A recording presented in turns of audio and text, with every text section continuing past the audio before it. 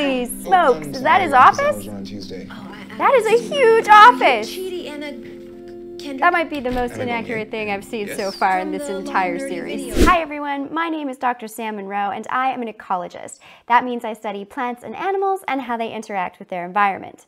I am also an academic, which means I work at a university as a teacher and as a researcher. I also happen to be a huge fan of the show The Good Place, and one of my favorite characters on that show is Chidi, the tortured academic. I mean, what was your job? I was a professor of ethics and moral philosophy. Motherforker! So I thought, as a fun way to talk about what it is really like to be an academic, I could review and break down some of my favorite scenes from The Good Place where we really get to see Chidi in his element working at a university. So let's get into it. So where are you from, Chidi? Well, I was born in Nigeria, raised in Senegal, but my work took me all over the place. Yeah, Australia, absolutely. Hong Kong, Paris. Yeah. What about you? Totally correct. This is absolutely accurate. Traveling is a huge part of the working lifestyle of an academic. We are regularly attending conferences or other big events where we get to meet with other academics. We share our work, we learn about what they're studying, we try and get together and come up with new big ideas and new projects. But one of the other major reasons that we are constantly traveling and moving to new places is because most university contracts for academics are very short.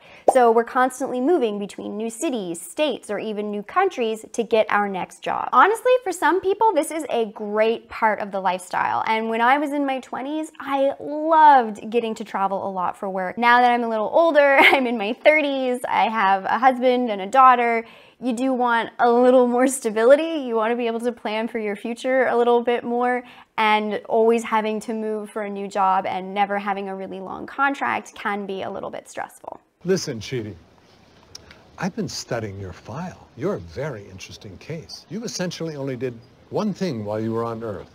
You thought and wrote about ethics. Yes, I spent 18 years working on my manuscript called Who On We one Are manuscript, and We Are 18 Not, years? colon, Practical ethics No wonder and their Michael's trying to get application him to have in some the modern hobbies. world, semicolon, a treatise on the... That's the one. Oh my That's God, the one. never-ending I think you title. should experience new adventures. Absolutely, he things that should you get haven't out there done and do on Earth. more. I love that they're showing an academic as someone who basically just lives and breathes their job and is a bit of a workaholic, because I have to say, that's pretty accurate. Academics are usually very absorbed in their work. It consumes a lot of their time. And as I say, I would define a lot of us as workaholics. And even though some of us are not naturally workaholics, we still behave that way because academia is extremely, extremely competitive. And if you want to get ahead, you've got to put in the time. There was a study that was done several years ago in the United Kingdom that found that less than 1% of people who graduate with a PhD will ultimately become a professor at a university, which is astounding. So if you want to be a professor, you have to work really hard to be in that 1%. Thank you for trying to find me a new hobby, but I just want to be an academic. Yeah. I want to keep working on my manuscript. Yeah. But he needs a hobby. Chidi, here's the thing. See, I read your whole book, all 3,600 pages Oh of my it. God, that's a lot. It's, how shall I put this? It's a mess, dude. Hey! She's right. See, Chidi, I can read the entirety of the world's literature in about an hour. This took me 2 weeks to get through. Oh, It's no. so convoluted. I just kept reading the same paragraph over and over again, trying to figure out what the heck you were saying. Oh no! I mean, I have both received and given feedback to people about their writing like this, so this feels very accurate. Writing skills are critical to being a successful academic. One of your main jobs as an academic is to publish research papers in academic journals. And the number of publications that you produce and the quality of those publications is what is used to judge whether or not you should be promoted or whether or not you should receive grant funding. So it's really, really important. Honestly, you probably imagine an ecologist like me spending most of my time outside, interacting with nature, but truly, what we spend most of our time doing is sitting in front of a computer and writing. That's not particularly photogenic, so you won't see that on any of the scientist blogs on Instagram. During the writing process, you will usually send drafts of your manuscript to your colleagues who are also working on your research with you, and they will regularly give you feedback on what they think about both your research and the quality of your writing. And yeah, sometimes they can be a bit harsh. Academics, when they're giving feedback to their students or people they work with, they tend not to sugarcoat things. They tend to be very, very blunt, to say the least. And I think it's just a time thing. They don't have time to be nice about it. They just want to give you the feedback and move on to the next thing. I remember being 23. I traveled from Canada to Australia to start my PhD and my career. St. John's University. It was so exciting. No worries. St. John's University, hey? Not a real university. At least not in Australia. Professor Chidi Anagonye, there he is. Holy smokes, is that his office?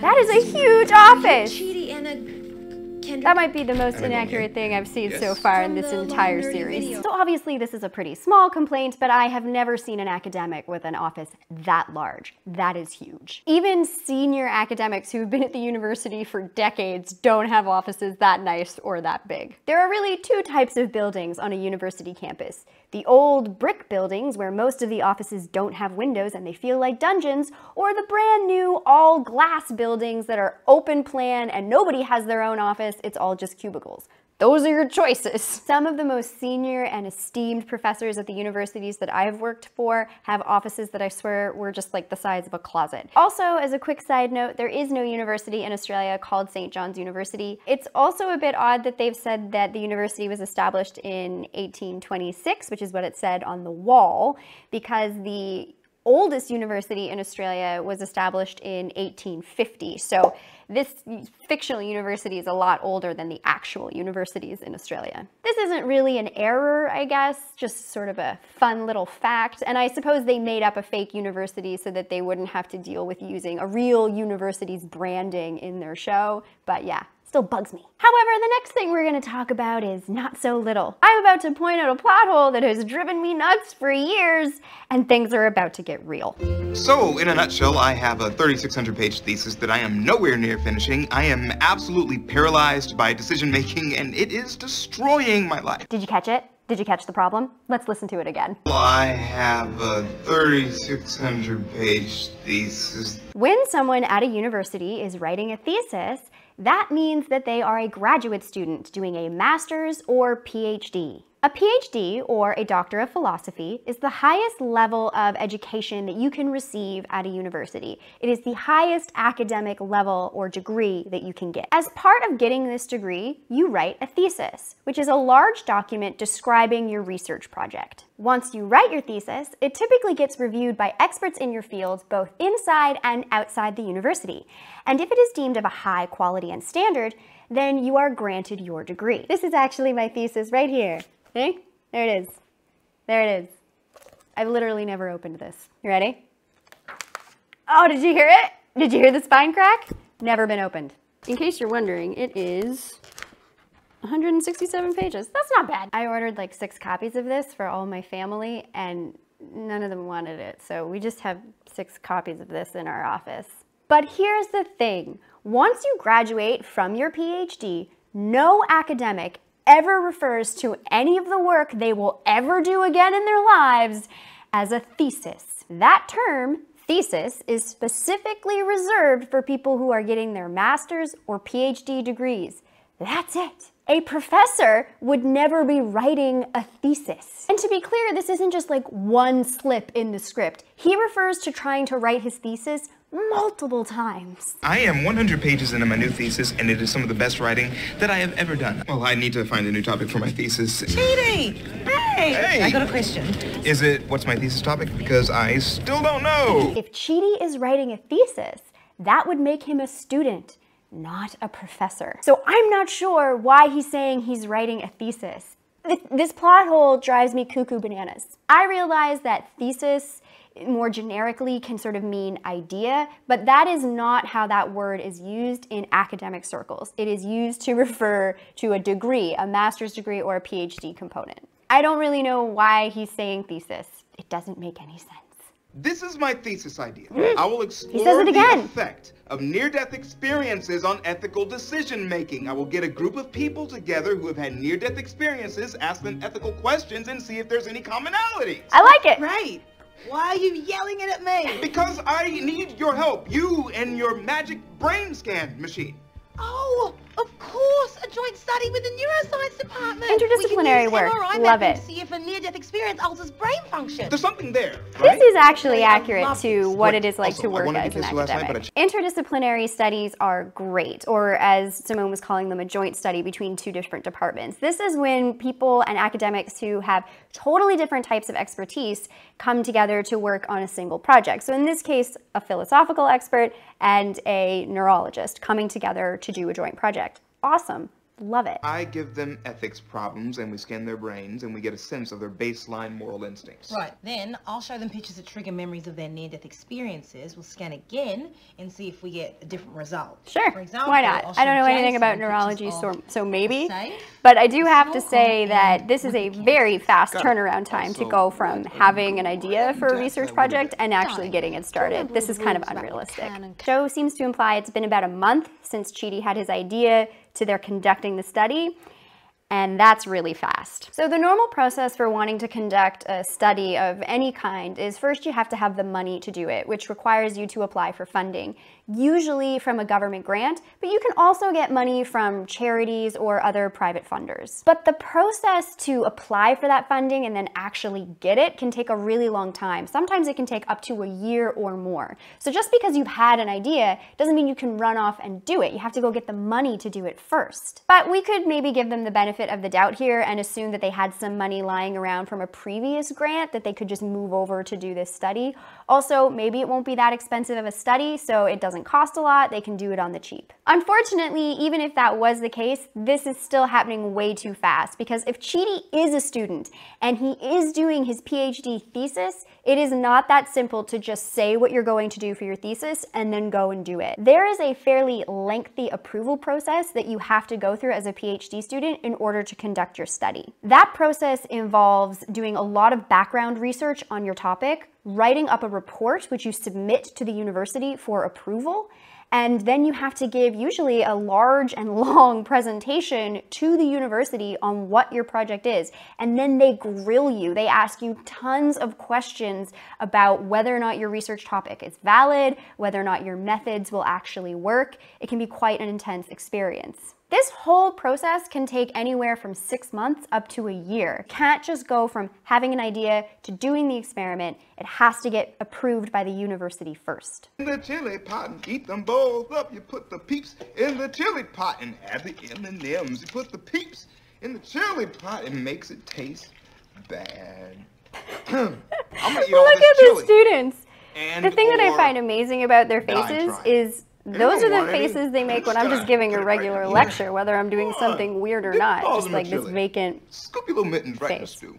So I'm sure some of you are watching this right now thinking that your college professors were just as bad, if not worse, than what Chidi is doing right now. And you know what? I feel for you. I too had some bad college professors who were not very good teachers. But if I could take this moment to speak in defense of your university professors, because there are a lot of factors that are out of their control that really hurt their ability to be good teachers and be the teachers they want to be. Universities, when they're evaluating professors or academics for promotion, they put a lot more emphasis on the quality of their research and the number of publications they produce. We talked about that, compared to the emphasis that they put on the teaching that they do and the quality of their teaching. Broadly speaking, to get promoted at a university, most academics need to be focused on producing lots of research publications. That is the single most important criteria that they will be judged on. If they don't produce a lot of publications, they won't get promoted. They won't get grant funding. There's actually a phrase in academia that we use to sum up this problem, which is publish or perish. So if you are an academic and you are struggling to get grant money and keep your job, where are you going to put your energy? You're probably going to put most of that energy into writing research publications and less time and energy into teaching. Universities also often don't give academics and lecturers sufficient time to write the lectures, teach the lectures and grade any reports or tests that get handed in. The Melbourne Uni faculties of Arts and Fine Arts paid staff to mark one paper every 3 minutes. The union estimates workers here are owed at least $6 million. The science faculty renamed tutorials practice classes, meaning they could pay staff just 1/3 of the usual rate. And the engineering faculty claimed staff could do their marking in tutorials. It has already repaid $99,000 to staff. So the next time you have a lecturer or a professor at a university who doesn't seem like a very good teacher, please be kind, because they are probably right at this very moment racing to get grant money or publish papers so they can keep their job. Well, after my Chile episode, I asked the administration for a 1-year sabbatical, and Just good out of the news, blue? they fired me. Really? So, I am free and easy. But he's immediately come back to his office. Off helping Jason. So there's actually a lot to talk about just in that little clip, and much of it is very wrong. Let's start with this idea of a sabbatical, because that word means something a little bit different at a university than it might at another job. Essentially, a sabbatical is a period of time that you take to focus on your research, and the school relieves you of all of your administrative and teaching responsibilities. But what typically happens during that period is you travel to another university and spend some time working there. You learn from new colleagues that you don't get to spend a lot of time with. You develop new projects. You have time to be creative and think of new ideas. It's not a vacation that you can take to go do whatever you want. So yeah, if I was working at St. John's University and Chidi asked for a year off, probably not with a good explanation to have a sabbatical, and he wasn't planning to do any research, he was just gonna go save souls, I don't know what he told them, yeah, I probably wouldn't give him a sabbatical either. In terms of him being fired for the Peep Chili incident, I actually don't know that he would be fired. If you're a professor, particularly at an Australian university, that is the highest academic level you can achieve, and it is extremely prestigious. It's very hard for universities to fire professors. It's not easy for them to do. It's a very long process, so I can't imagine he would just wake up the next day and be fired. But I understand the show just needs to move the plot along, but I still think it's not quite right. So, what do you think? I think it's 3,600 pages. I have a job. Pretty long. I have a family. Until I had to read this, I had a will to live. This work is an insane, tangled web of inscrutability. In the fun grad students will analyze this for centuries way? No, in the Unabomber way. Oh, Okay. love well, it. I'll Love write it my so way much. out of the maze. I'll re-outline the middle Very chapters, do more realistic research. feedback Jeez. I've gotten before on my You writing. can't answer every question every philosopher has ever asked. So, what in these pages do you care This is about? a very All of common it. problem for academics. Equally. We Shut up. overwrite. Shut up, We say shut up, too shut up, much. shut up, We try and shut talk about everything in one document, and it's not a good writing greatest strategy. work. As a PhD student or a junior academic within the first 5 to 10 years of your career, it is very normal for you to have a senior academic who is supervising your work and guiding your research. That's very normal. And you would have regular meetings with that person where they would give you feedback on your progress and things you need to fix. But if Chidi is a full professor, meaning he is at the highest academic level at a university, he wouldn't be having this kind of thesis meeting. He wouldn't have an older, more senior supervisor telling him what to do and editing his work.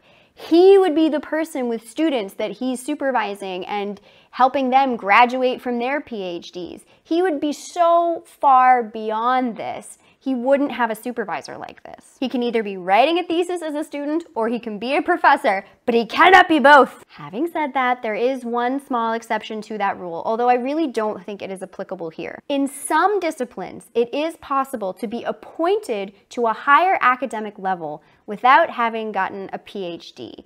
And the reason this sometimes happens is if somebody has been working for the government or working in private industry for many, many years, they may have the equivalent experience that you would get from doing a PhD. And so the university may just decide, you know what, you don't have to do the PhD. You have so much knowledge and experience from your work in the private sector or with government, we're just going to appoint you as an academic. But I can't really imagine the industry or government experience that someone would need to get to qualify them to be appointed to being a professor in philosophy. I don't have a lot of experience in philosophy. I am an ecologist, so I could be wrong, but I don't know what that experience would need to be appointed to that level. 99% of the time, if you are a professor, you've gotten a PhD to make that happen. I think this is just the show wanting to have its cake and eat it too. They want to have a Chidi that is an authority figure on the subject of moral philosophy, so they made him a professor, but they also wanted to have a plot line where he's struggling to come up with ideas and has thesis supervisors or just supervisors at the university telling him all the things that they're doing wrong. They wanted to have it both ways. Unfortunately, it doesn't really work like that. And so for someone like me watching the show, it's a massive plot hole and it drives me nuts. Shut up! All right, everybody, that is gonna be it for me this time. I hope you enjoyed my little breakdown of a few scenes from The Good Place about what it's really like to be an academic. As always, please do like, share, and subscribe. It really helps me out. And if you enjoyed this video, you can go ahead and click on this one right here, where I talk about a really serious problem in academia, which is that very few women ultimately get promoted to the level of professor, and why that's happening, and of course, what we can do to change it. If you like this video, I think you'll definitely like that one, and I'll see you next time.